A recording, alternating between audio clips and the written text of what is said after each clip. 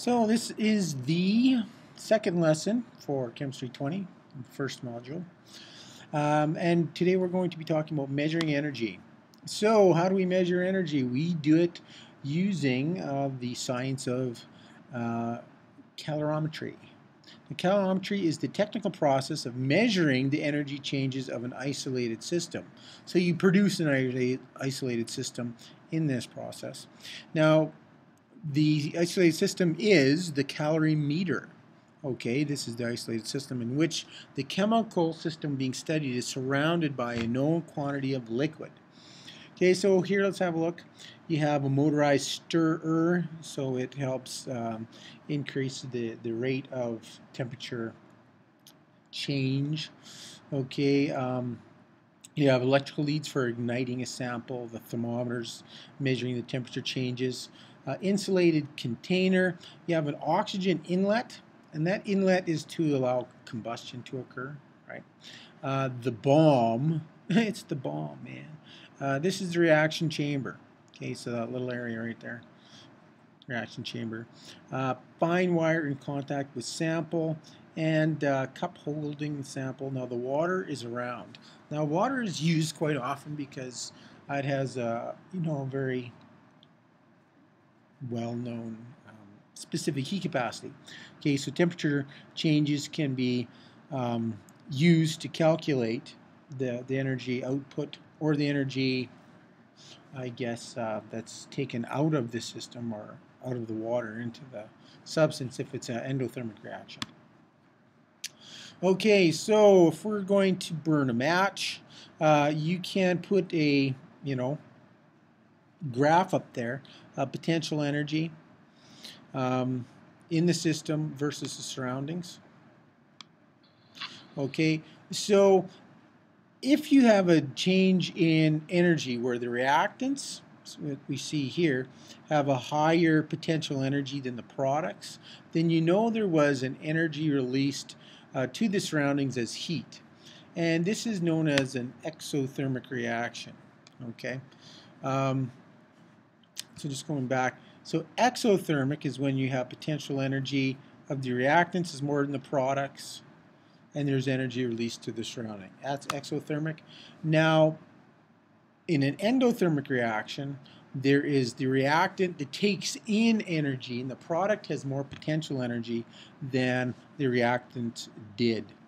Okay? So, before and after the reaction, you can sort of see, like in an endothermic reaction, the system had less potential energy to begin with, but after the reaction it had more, so that is one way you can determine it's an endothermic reaction.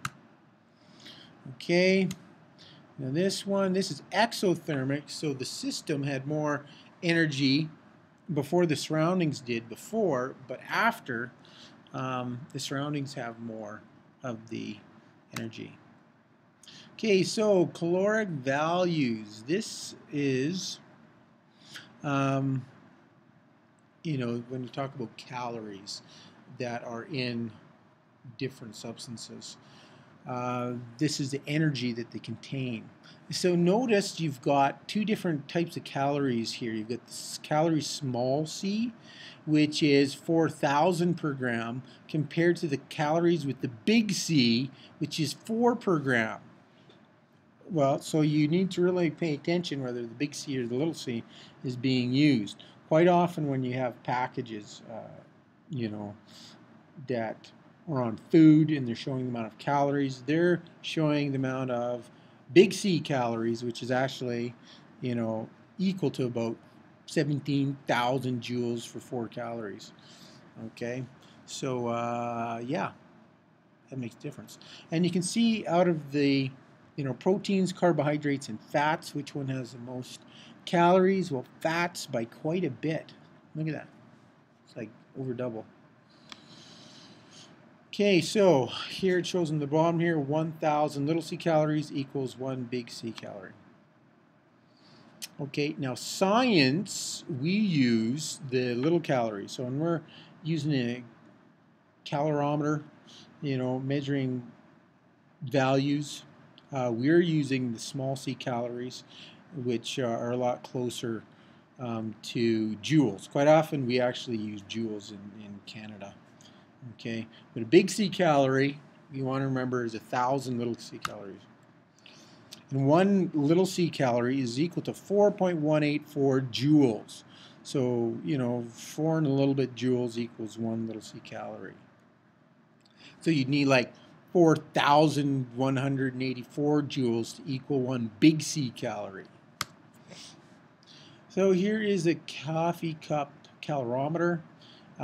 This is used in a lot of science experiments where you've got a thermometer in there, you got your stirrer in there, you've got a couple of styrofoam cups inside each other, a styrofoam cover, and you can see that you have your water there. Okay, now a bomb calorimeter, that's a little bit different because there you're going to have your ignition wires, right, like we saw before. So just be aware there's different types of calorimeters.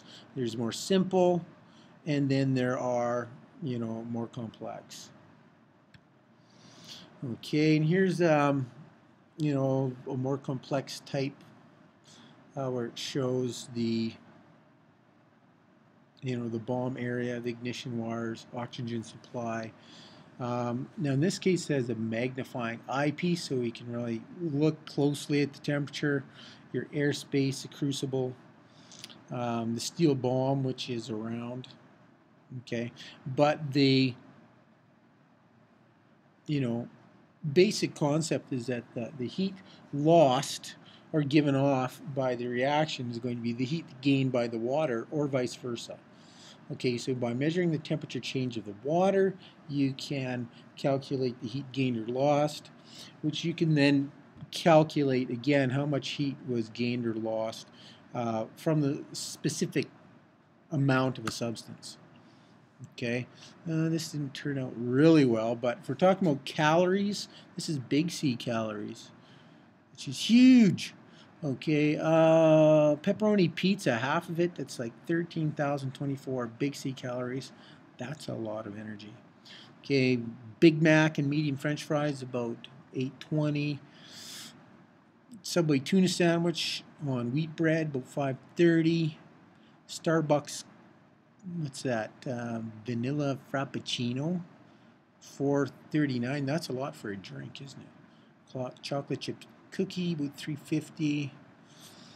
Let's see. Beer, 153. Hot dog with a roll, 315. There you go. So different calorie counts. Solar power. So this is sort of changing gears a little bit. It's talking about power generated by solar, where the photons hit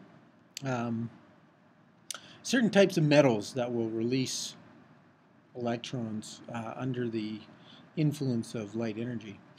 Okay, and there's some that react very well, and some others not so good. Okay, so you're going to be making a solar panel with a metal that is electrosensitive that way, or photoelectric. Okay, active solar heating. So these are different ways you can trap solar energy. Solar power, active solar heating. And here, these are not solar panels that we're seeing here.